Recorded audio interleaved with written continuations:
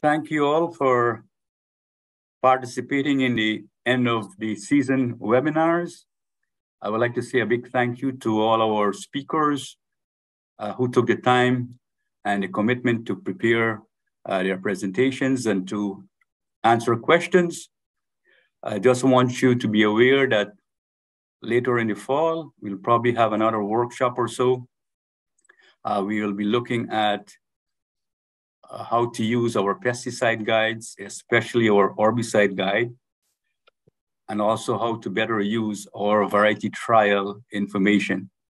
Some of us are well versed in using the pesticide guides and variety trials, but I realize that many of us are also new and do not have the experience of, or maybe even the background in using some of those pesticides. So we'll have Joe Ikley and others will kind of discuss how best to use the pesticide guides and how best to understand and use the variety trials to inform producers when they come asking you which varieties to use in specific areas. Today we have Dr. Franzen. He will be discussing soil fertility and fertilizer for 2023. Feel free to put questions in the question and answer session or in the chat box, and we will have lots of time at the end of this presentation to have follow-up questions and discussion. With that, we'll go ahead. I think you can start, Dave. Thank you. Okay, thanks, Mohammed.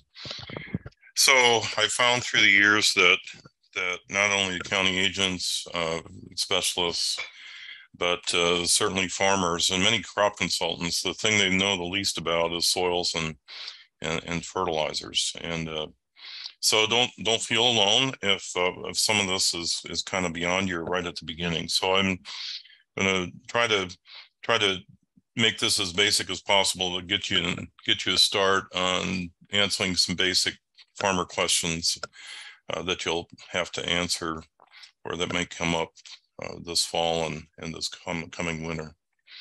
So this is kind of an outline about what I'm going to be talking about.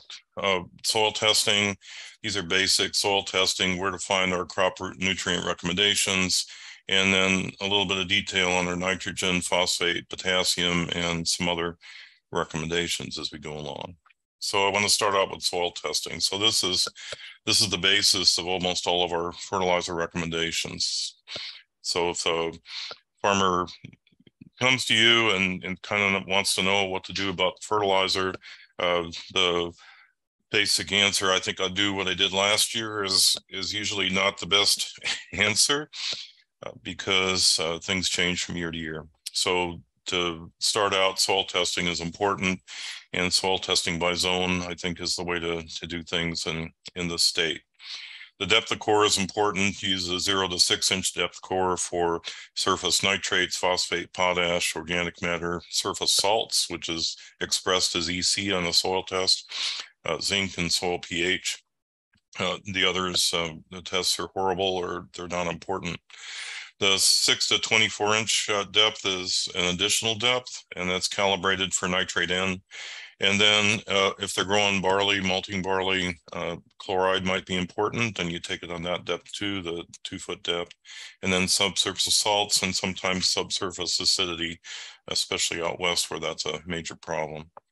So start out with the depth, and then the next step is how do you take the sample? The way I would prefer that people would take a sample in this state is to zone soil test. It's the dominant precision ag way to soil sample a field, and even if site-specific nutrient application is not possible, it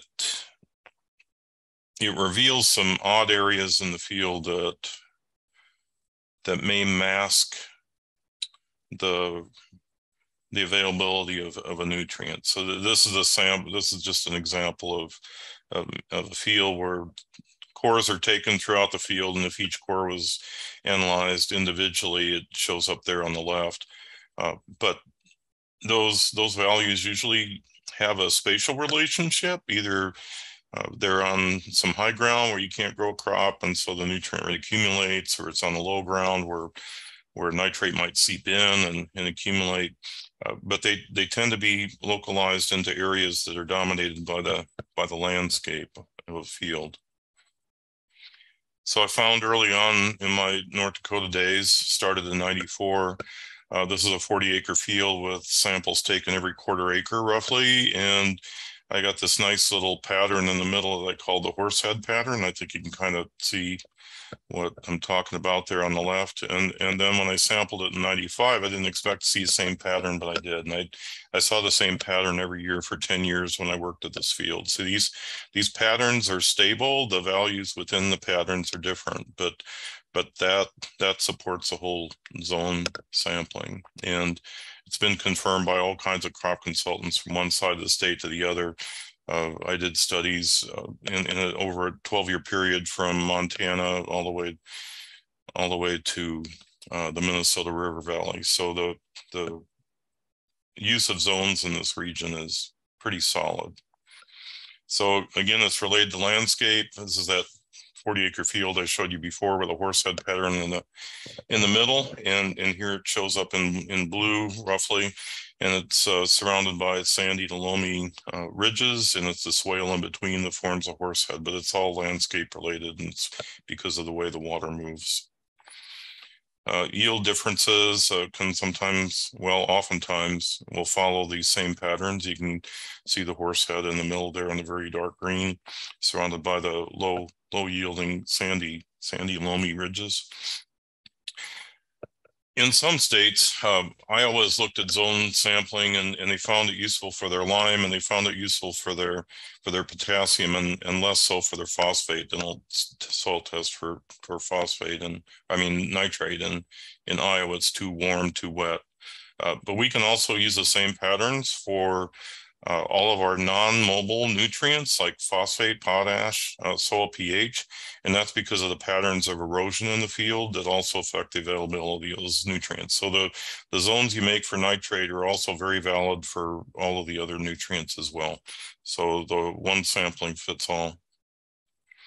There's different tools, and I have publications that you can find on my website on the extension publications that go into these in detail.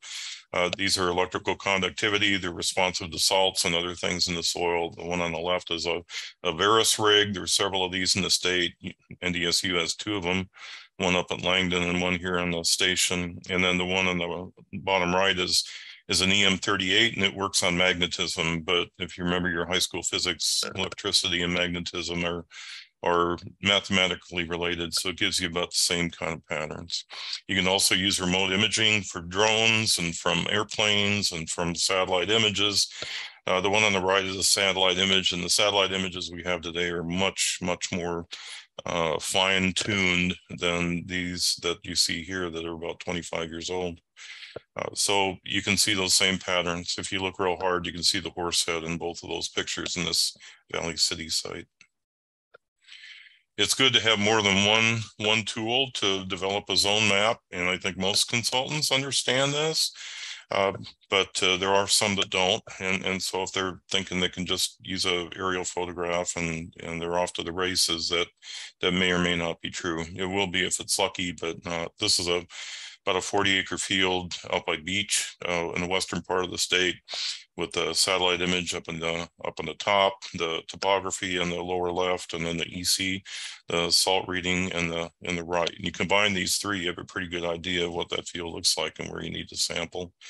Each one of those separately, you only get a little bit of a view of what you really need to do.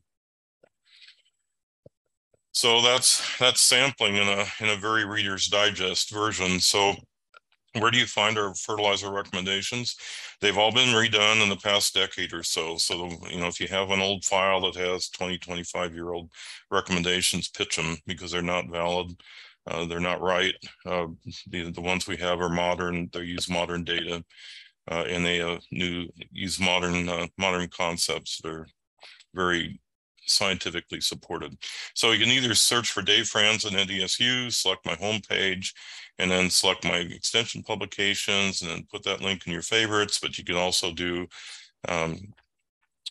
soil fertility, NDSU Ag Communications, and you should come up with that website there on the bottom. And I think you're going to get this presentation at the end that you can have, and so you'll have those that you can use. So all the recommendations are there, and most of them are up to date, although they're continually being adjusted. So I want to get down to the specifics of the major nutrients. Nitrogen, phosphorus, and potassium are the three most commonly applied fertilizer nutrients, either organically or commercially in the state. The misconception, though, is that all the nitrogen for crops comes from fertilizer, and that's not correct. Only anywhere from 25 to at most 60% of the fertilizer nitrogen that the plant takes up comes from the fertilizer. The rest isn't lost usually. I mean, sometimes it can, real wet season, but most of the time it's just tied up in different things. And we get a lot of nitrogen from our release from the soil. And this comes from a process we call mineralization, which is the decomposition of residues and soil organic matter. We also have release of non-exchangeable ammonia from smectite clays, which are clays that are found across the state and are more common in the east than they are in the west by far. And then also in a long-term no-till systems, we have a credit, or it doesn't take as much nitrogen to produce a crop in long-term no-till as it does in conventional till. And part of this, at least, comes from the work of asymbiotic nitrogen-fixing organisms, usually bacteria, but not all the time, that are supported by long-term no-till. The limitation to their success is food and housing, and there's way more of each in long-term no-till than there is in conventional till. So that's part of the no-till nitrogen credit. Part of the nitrogen in our formulas for fertilizer for the next year is from previous crop nitrogen credits. There's a couple of credits that come directly from decomposition of plant residues from the previous year, but most of the annual legumes do not. We have a credit for sugar beet leaves for those of you that might be in the east. If you have green and yellow-green leaves at harvest time, these leaves are pretty rich in nitrogen and rot really fast and contribute nitrogen directly to the next crop.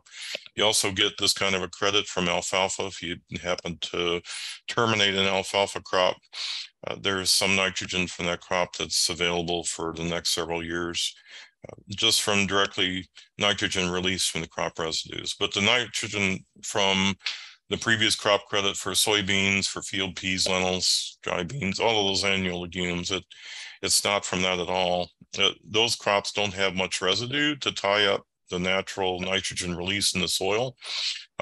As you get that tie up from, say, corn residues or canola residues or wheat residues, certainly any small grain residues, they tie up nitrogen. And you don't get that with annual legumes. And so more of the nitrogen that's mineralized from the soil is expressed in the next year.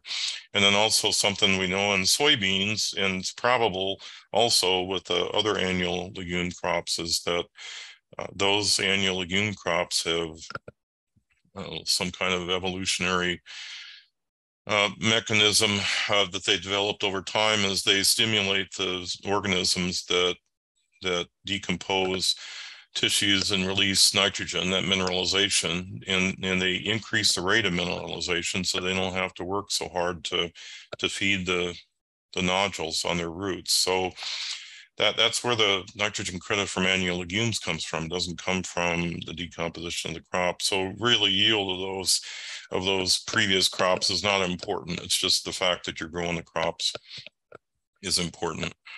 And it's, I think, as I recall, it's about 40 pounds as a previous crop credit for annual legumes. So our modern nitrogen recommendations, everything that you'll find in our nitrogen recommendations in North Dakota is based to maximize farmer profits and not necessarily yield. If you put on more nitrogen, you put on more fertilizer, maybe you'll get another bushel or two, or maybe an additional ton, but it'll cost more to produce it than it will to it'll cost more for the fertilizer than it will for the grain or the commodity that you get back. So why in the world do you do it? You're putting on fertilizer to make money, and if you don't make money, why in the world are you doing it?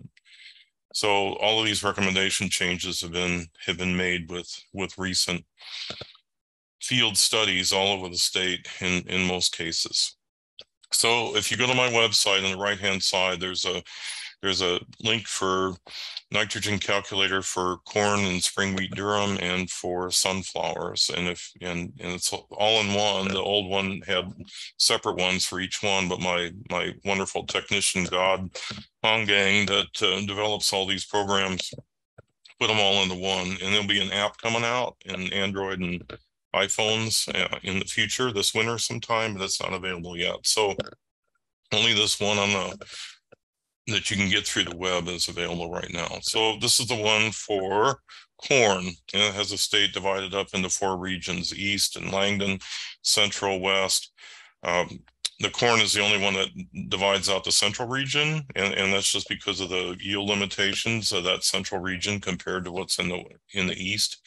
There's not as much water, there's more salts, there's all kinds of limitations to maximum corn yields. You can get 250 bushel corn in many parts of the eastern region, but you'd have to struggle to get 200 in the central. So anyway, that's why that's carved out. The Langdon region is carved out on all of our recommendations because the shale that you find in that soil has ancient non-exchangeable ammonia that's released every year, and it acts like a slow release fertilizer. So the recommendations are lower in that region. And in the western region, it's just drier, it's warmer. Those of you that live out there understand all that. And so there's limitations, and also it's almost all no-till, like 98% is no-till, one-pass seeding.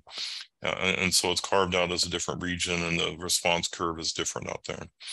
So what you do, see, my thing doesn't work. Anyway, you choose the closest corn price, you choose the closest nitrogen cost. Percent organic matter in the soil really isn't important until you hit 6%, and then it is.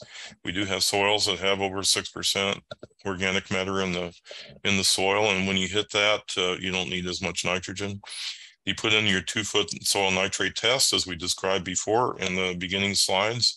You put in the previous crops that you planted, and whether it's irrigated or non-irrigated is important also. You click on the region that you're in, and then you calculate. So that's the corn one. The wheat one's pretty similar. Wheat price, nitrogen cost, organic matter, 2-foot nitrate, previous crops. You click on the zone you're in, and then you also put in the tillage type in the bottom. And when you calculate, that's how you work it. And then the sunflower, same thing. Sunflower, nitrogen, organic matter, 2-foot soil test, previous crop, region, tillage. And then the sunflower type is important too. The oil seed, the nitrogen recommendation is a little bit lower because the higher the N you apply, the lower the oil that you get. And farmers get paid a premium on oil, and they get docked if it's below, I think, 40%? I think something like that. And then in confection, you don't have that kind of problem. But the rates are limited because the higher the nitrogen that you apply, the greater risk you have for lodging toward the end of the season after the head develops. And that's a huge deal. All right, so you'll find that yield doesn't have any kind of a part in nitrogen recommendations, doesn't have any part in any of our recommendations, because the fertilizer rate is based on relative yield, whatever the environment and the soil will give you for a given year. There just needs to be enough nutrient available so that it doesn't restrict yield, and so the recommendations take that into account. So I want to give you an idea about why relative yield is important. So this is our data set from all of our sunflower work that we did between 2014 and 15. And it just looks like a kind of a scatter diagram. You can kind of force a quadratic curve into it. I like to see a quadratic curve on a fertility study, but an R squared of 0.02 is pretty horrible. And so what are we doing? Because each of those sites had a real strong relationship to nitrogen. So this is on a kind of a simpler scale, this is kind of what we're looking at. So here's that cloud that you can kind of force a quadratic curve on, but really what you're looking at are these almost parallel quadratic curves from a low yielding environment up to a higher yielding environment. So that's what we're seeing, and you're seeing that graph of that really low R squared in the sunflowers. And so what we do is we standardize the data. For example, we have a sunflower site that yielded 4,000 pound in the highest yield treatment. So we divide all the yields by 4,000 to reach values between 0 and 1. Now we have a low yielding site, maybe out Hamadan someplace, with 1,800 pounds. We divide all the yields in that trial by 1,800. So we have values between 0 and 1. And we do that with all of the sites so that we get each one standardized between 0 and 1. And then what we end up looks like that. It all collapses against across a quadratic curve, and the R squared is a lot higher. So I'll give you a couple examples just to make sure that you don't think I'm just making this up. And so on the right hand side, this is Western North Dakota conventional till wheat sites, all of them raw yields, and the R squared is 0.16.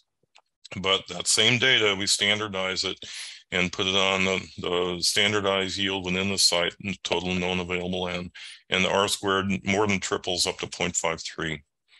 So that's what's happening. It's related to relative yield and not actual yield. And this is the Eastern North Dakota no-till sites, raw yields on the left, R squared 0.2, and the standardized, same data, just standardized, R squared jumped up more than 3 times to 0.68. So it's all relative yield. It's not actual yield. So yield goal really isn't important. This is my favorite one of all time. We haven't published this one yet, but pretty soon. But this is the barley, 2-row barley trial that we've done for a couple years. And if we took the actual yield over on the left, the R squared is abysmal, 0.0059. So our recommendation would be you don't need nitrogen for barley, which is totally not true. But if we standardize each of that data, we have R squared is like 0.55. So it's really related to nitrogen. It's just relative yield, not actual yield. So it's almost magic, but it's not magic. It's just good stats. All right, so why in the world does this happen? And people maybe come in and sit down and they'll say, well, my yield goal for wheat is 50 bushels, and you'll say, I don't care. And they'll look at you kind of funny, and or more than funny. And before they walk out, you can explain, well, in a low yielding environment, the nitrogen use efficiency is way less, and there's less nitrogen mineralization, smaller root ball, and if it's excessively wet, you have a lot of nitrogen loss. And so the result of all of that, either dry or too wet, making a low yielding environment, is that it takes far more nutrient per bushel, ton, or pound than it does in a normal year. And then once in a while, we get a really ideal environment. 2016 was as close to that as I can remember. And the moisture was near ideal. So the nitrogen use efficiency was really high. The roots were able to grow to the furthest genetic potential, and the nitrogen was moving to the roots by mass flow, and the microorganisms were working overtime, mineralization and release to the crop. And so it took far less nitrogen and other nutrients to supply the crop per pound, per bushel, per ton than it would in a normal year. And so the net result is the rate that produced the highest economic maximum yields in a poor year is the same rate that's necessary in a really good year. So yield goal doesn't have any effect. All right, so that's nitrogen, and kind of the same kind of philosophy we use on the other nutrients as well. You won't see yield goals anywhere. All right, so phosphate requirements. We have 2 crops, so we found that the phosphate application is not important, and those are flax and sunflowers. Maybe it's because the mycorrhiza, the fungus that lives symbiotically with many of our crop plants, is particularly efficient in those 2 crops. I don't know, but for whatever reason, our studies show, mine and others show, that phosphate's not needed for those 2 crops. If you apply them, it's a complete money down the drain that year, I guess. So, and then phosphate starter, and by starter I mean anything that's banded, placed in concentration either with the seed or close to the seed, are very important for all of our small grains, for sugar beet, for potato, for canola, and for corn, but that's all. And we don't put starter fertilizer with soybeans because it almost always reduces yield and never increases yield. So that's a broadcast. The one crop that's not here that probably should be here is dry edible beans. If the soil is moist at planting time, a small amount of starter fertilizer and sometime helpful. But we also know that if you go into a season like last year, not this past spring, but last spring when it was so incredibly dry, leave the starter fertilizer off the dry beans because it probably is going to reduce the stand and maybe the yield. But if the soil is moist, it'll improve the dry beans a little bit. But it's not nearly as important as those crops I show up there in the middle, small grains to corn. So that's phosphate. That's a quick one.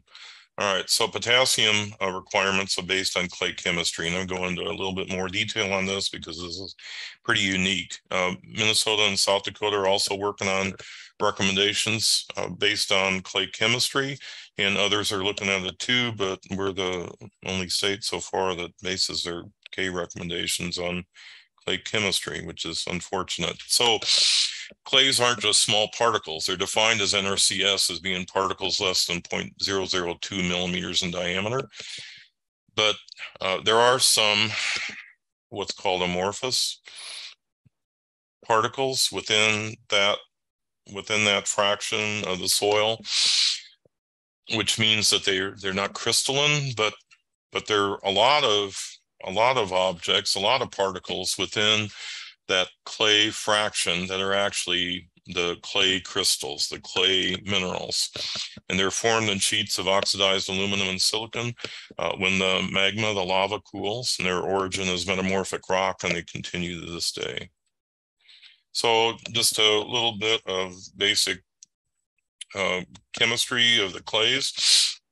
The black dots in the middle of those structures are the silicon, and then the blue that surrounds them is the oxygen, and the black lines are the bonds. They're the bonds. And so it forms these sheets, the silicon oxide sheet. And the silicon SiO4 on the bottom, that's the building block, but they lock together like that into these sheets.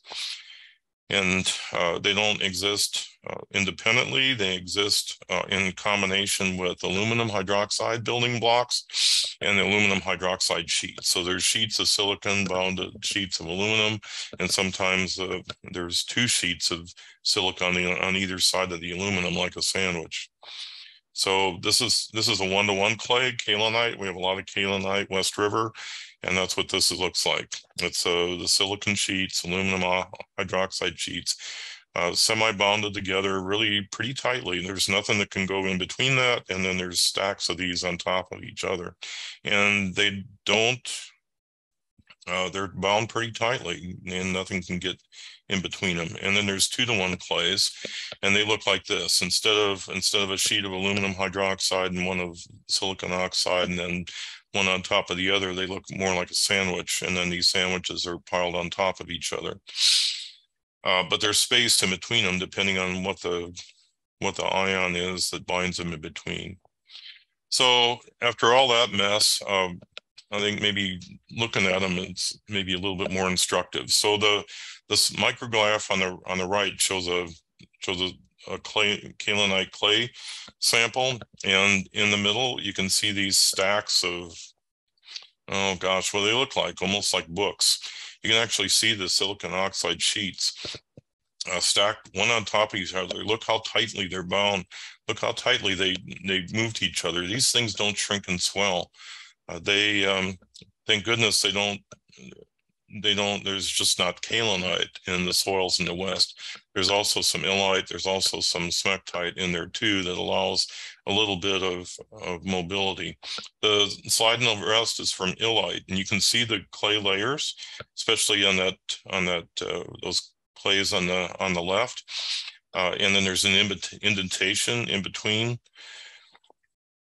And so those stacks, a smectite sheet, and I mean an illite sheet, an illite sheet, an illite sheet, and then the indentation is the potassium ions that have flowed out in between there, but not very much.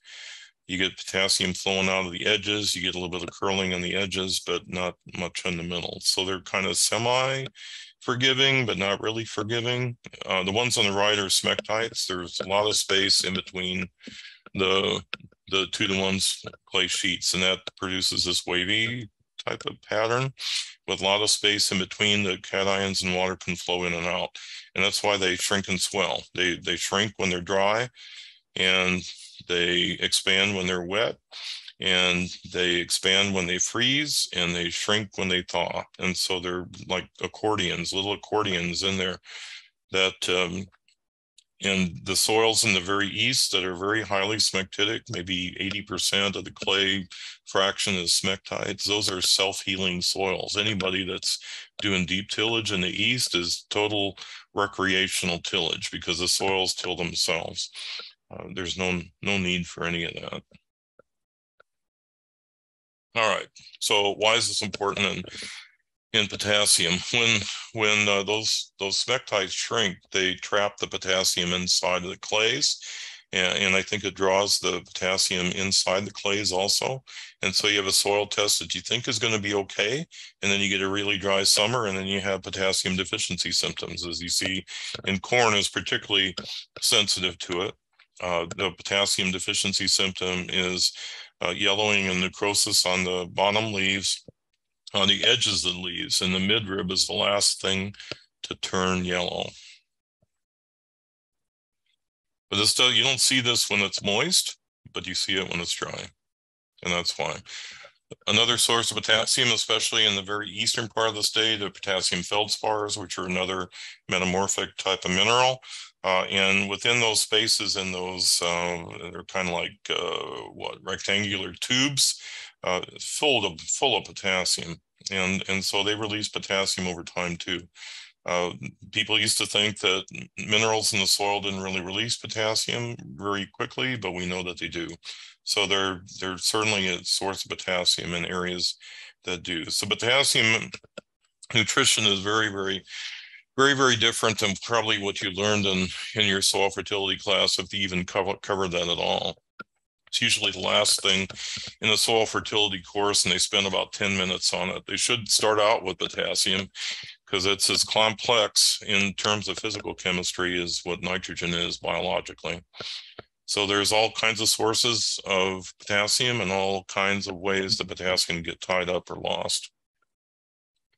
And this is a new paradigm of potassium in the soil. So our recommendations are based on smectite to illite ratio. If you have less than 3.5, as you see on the graph on the top, if you have 150 part per million or soil test, you're in good shape. If you have less than that, you need to add some. And if the smectite illite ratio is greater than 3.5, with greater smectites in your soil, then the soil test needs to go up to 200 ppm as a critical value. And that's all in our recommendations. Potassium feldspar, in the southeast part of the state, we have quite a bit of potassium feldspar, and so that helps keep and maintain our soil tests the way they are. But once you get West River, we don't have much at all, and so it all has to come from what you see in the soil test. So we have a map in all of our recommendations, and this is the less than 3.5 or white, and greater than 3.5 or the dark color, and that generally lets a farmer know where they stand and what their smectite illite ratio is.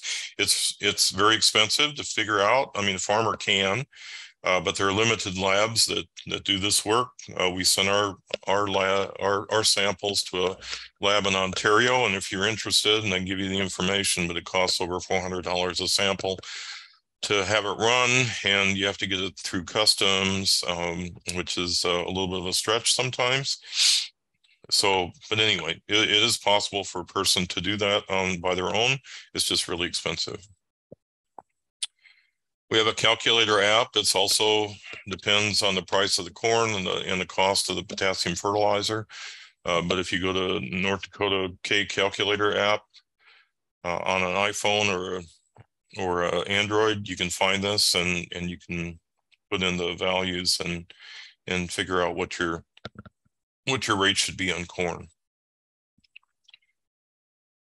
The next thing I want to talk about is pH and liming. It's something pretty foreign to North Dakota, but something becoming way important, especially West River, but not only West River, but we have some pretty acid soils in places east of the river too, from the edge of the valley over to Montana. So when we have intensive crop growth and application of any ammonia-based fertilizer, and this includes manure, it results in the future as soil acidification. Long-term, you see it first. Long-term no-till, you see it first because you're not mixing it with soil from down below. But people in conventional till see this pretty soon. But the no-till soils are the canary in the coal mine, and so we're starting to see that we have to do this. The remedy is liming, which is the application of any amendment that reacts with hydrogen ions to form CO2 and water.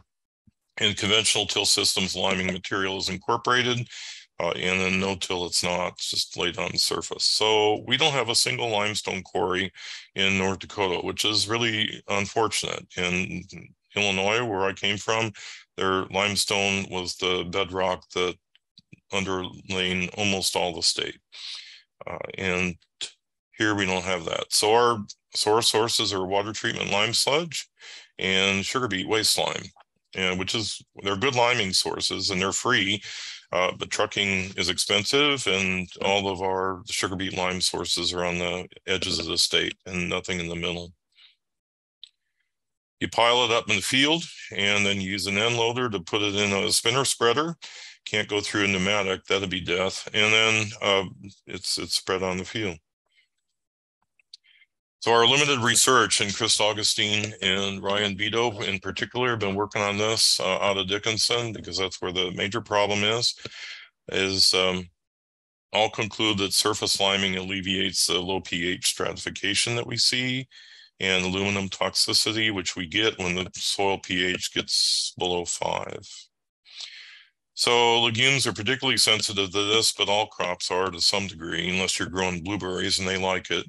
So this is what you'd like to see with a legume with a pH above 5, then the nodules in the top few inches of soil. But when you have a surface pH of 4.5 or so, and the pH below there may be 5, the soybeans and any kind of legume struggles to nodulate in an environment like that.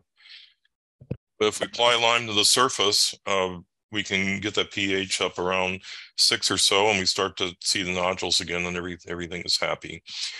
North Dakota is not the first state to see this. Southern Illinois was almost abandoned in the late 1880s because of a acidification problem. And a researcher from Illinois found that if they limed these soils, they could put them back in productivity. And he wrote this cool circular that's called Wheat from Stones. And there's the cover page on it right there, showing the acre of wheat without the limestone and the wheat that you can grow if you put limestone on. So it made a huge impact on that state and all the others. So this is Chris Augustine's work at Minot in 2020. In the foreground, you see the pathetic wheat crop. In the foreground, where the pH is in the high 4s, aluminum toxicity and really low pH problems. And in the background is where it was limed. And this was incorporated a few inches, but this was beet lime that was applied, and yields were hugely better.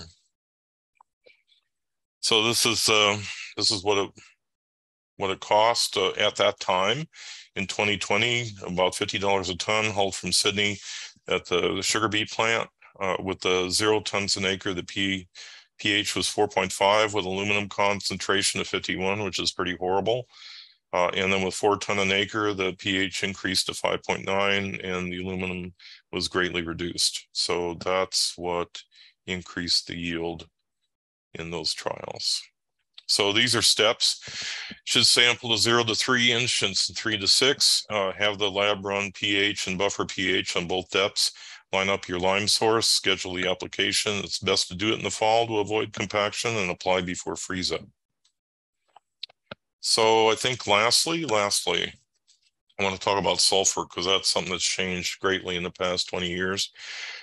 We used to get sulfur from the air. In the left-hand slide, you can see in the North Dakota area, you can see all the plumes from just across the border from Crosby in Canada, where they had the power plant in Canada, and then you can see the power plants along the Missouri River.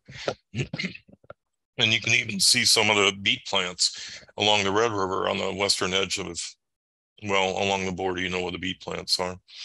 And if you look at 2019, you can still see some of that. I don't have the 2022 slide up there, but at that point, they pretty much disappear.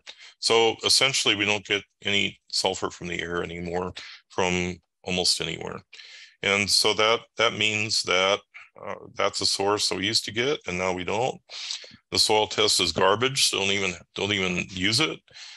People use it because people ask for it. The labs run it because people ask for it, not because it's worth anything. So don't ask for it because it's not worth anything.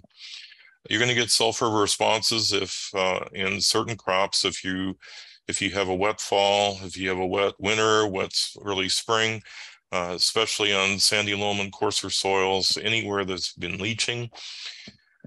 And we have a lot of those in the state. And if we have persistent rain in the springtime, you can even see it in soils that have 4 or 5% organic matter and clay content of 40%. So it's all a factor of the rainfall. Elemental sulfur is not an option. Use sulfate sources. Don't put ammonium thiosulfate liquid with the seed. It's like liquid death to the seed. And then consider sulfur for these crops. Absolutely for canola, no question, absolutely for canola. But it's also important for small grains, any small grains in the corn. Any of the broadleaf crops, it's not nearly as important. You don't see the degree of deficiency, and you don't see the consistency of any kind of return on it. But for the small grains, canola and corn, pretty important. So here's my contact information before we go to questions. And I think most of you know how to contact me. And you should feel free to contact me. And some people kind of apologize when they call and say, well, I'd like to ask a stupid question. And I say, well, if you're going to ask it, it's not stupid. It's only stupid if you don't ask it. So, you know, I wasn't born with this information. Somebody taught me, and so it's my job to teach you. And so I want to make sure that things are understandable and that I'm accessible. And all of us specialists feel that way. We hear sometimes that people are reluctant to talk to us because, I don't know, we're in some kind of astral plane, and that's not true. We're just, you know, we're good at what we do, but we enjoy teaching, and that's why we're doing what we're doing. So we'll open up for questions, and thanks for being here. Okay, so on the Q&A, Lisa's asking, would grasses and pastures benefit from potassium fertilization? I can hear Kevin saying, don't fertilize native range, but curiosity killed the cat. So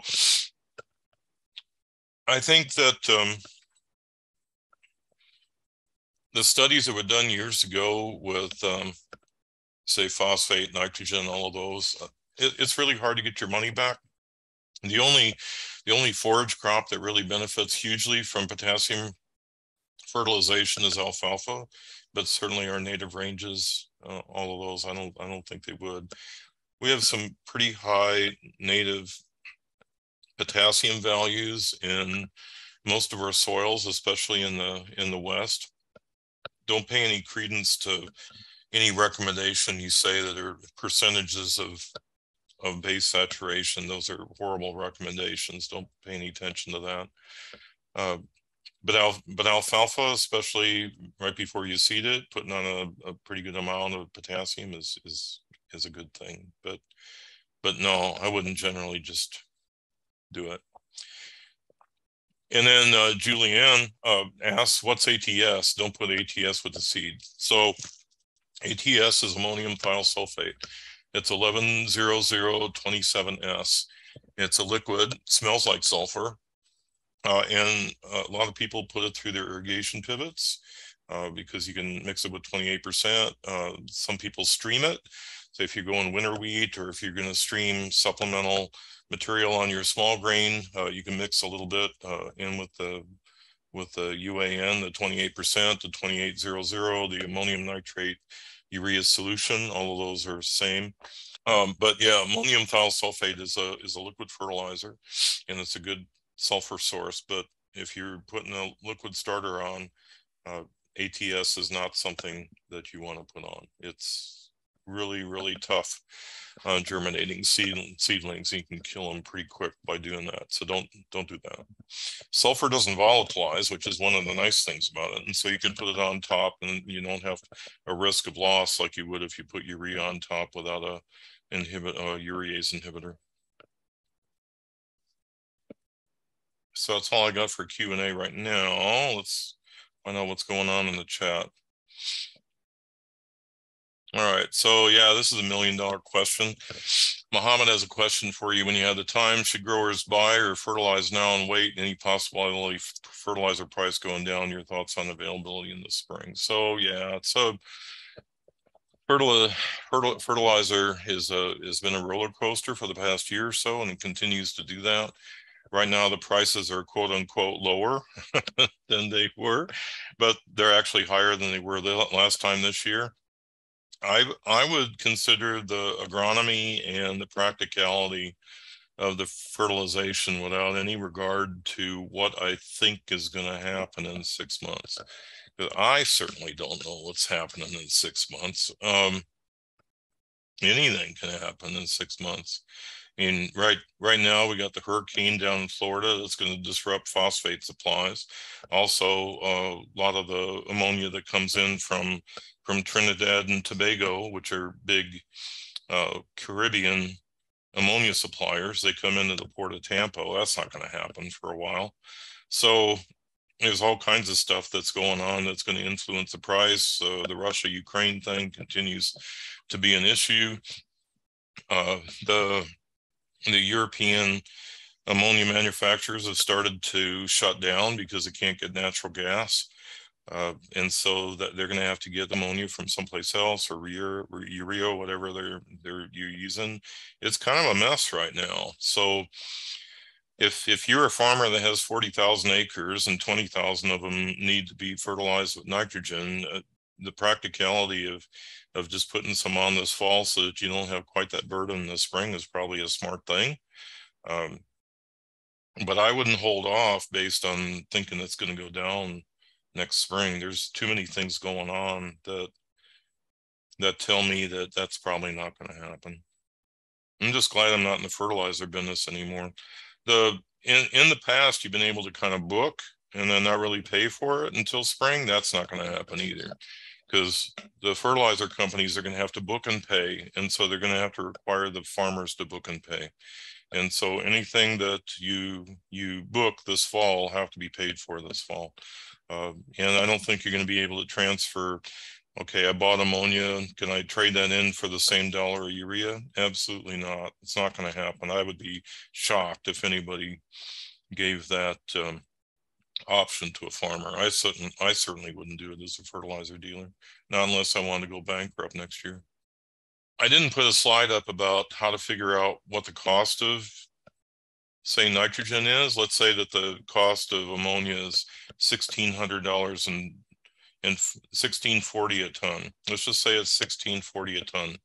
What does that mean in terms of cost per pound of nitrogen? So what you do is you figure out how many pounds of nitrogen are in a ton of a product.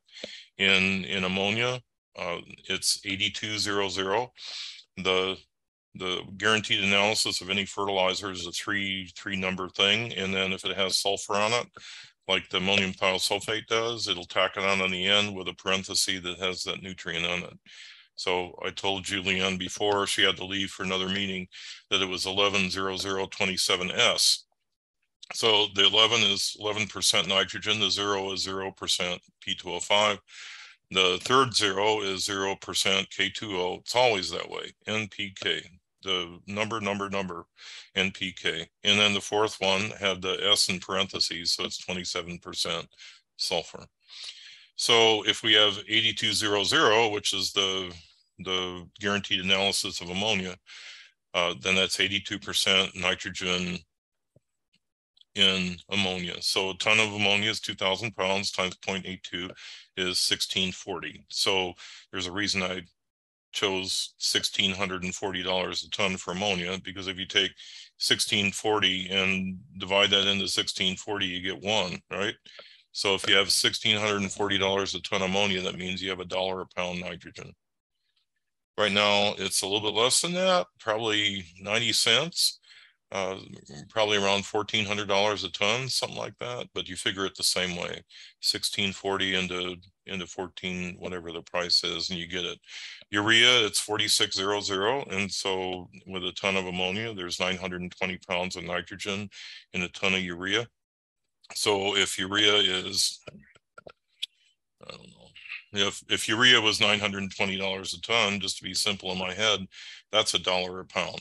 Right now, it's probably more like 800, something like that, which is around 80 cents, I think. But that's how you figure it. That's how you figure all of it. Coming up January 18th, you could put it on your calendar, is the annual Soil and Soil Water Workshop at the Fargo Dome. It's the day after the Wide World of Weeds that Joe Eichley puts on and the rest of the weed department. They have theirs the day before on Tuesday, and I have mine on Wednesday. So that's January 18th, and then there'll be other opportunities for other presentations across the state this winter for sure. I haven't had a lot of requests yet, but I'm sure that'll all change.